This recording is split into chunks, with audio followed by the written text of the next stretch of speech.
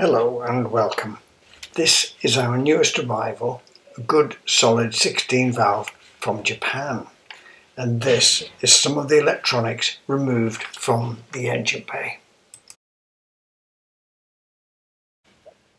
After removing the alarm, the turbo timer and all the wired in electronics, I wanted to get the car running again. Using a Berliner Sportivo wiring diagram, I made a drawing of the ECU plug with a note where every connection went. We fitted a standard coil, then Dave and me traced the continuity of every connection, but we could get no spark. A second fuel pump relay had been fitted, switched by the original. I removed this and linked in the original grey wire.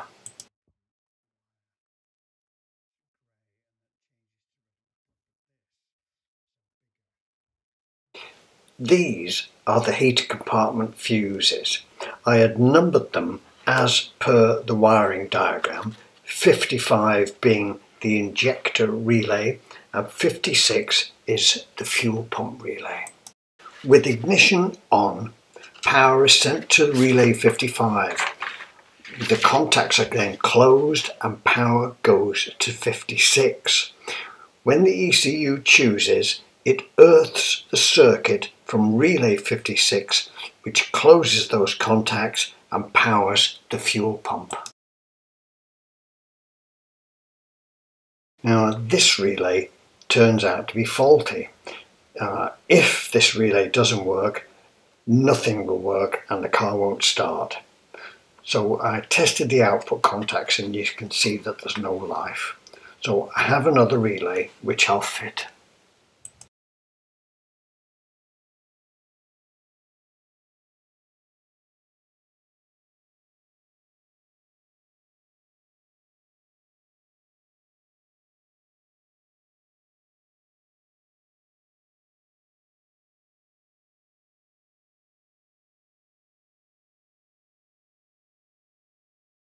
You can see that there's life at all the contacts.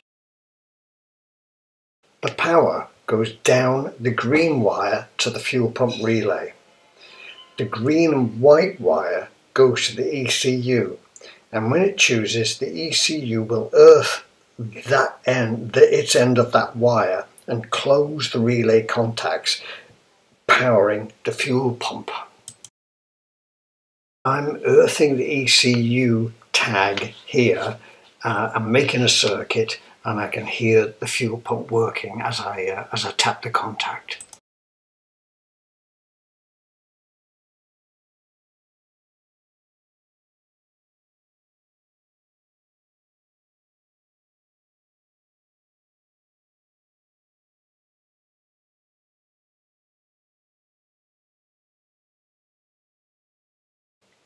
I checked the ignition switch wiring. That's it right there, that's what we're looking for.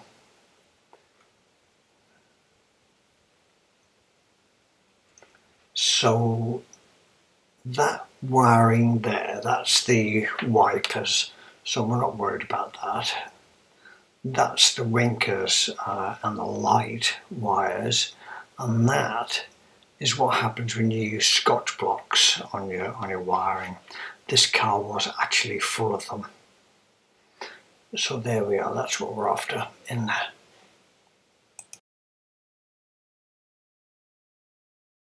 I'm just checking we're getting a good live input from the battery.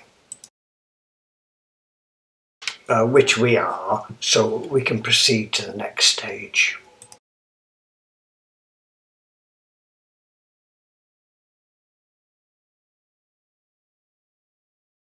Which is the ECU and its plug. Now I wanted to know every contact and which pin was the live power input. So I had my diagram and I could test them.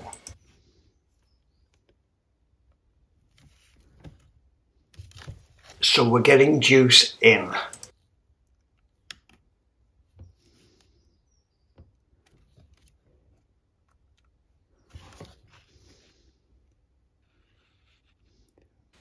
Next, I wanted to test the output from the fuel pump relay solenoid that the ECU sends to Earth. So I counted along.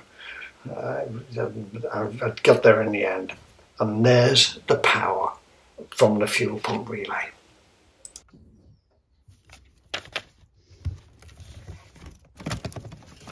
I was happy with all the results, so I fitted the ECU plug back in.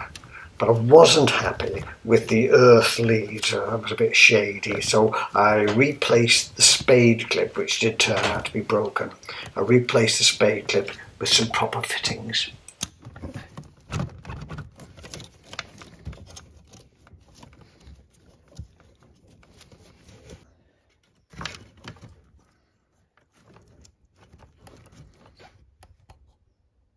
One last check.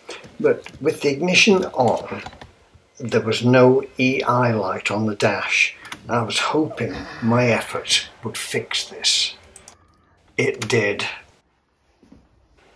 These little cars will either go or not go. So let's see if all we've done has worked.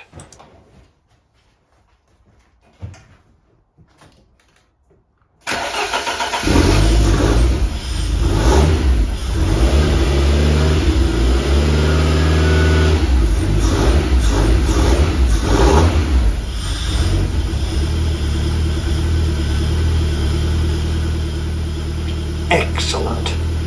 Go baby go. Thanks for watching. Bye bye.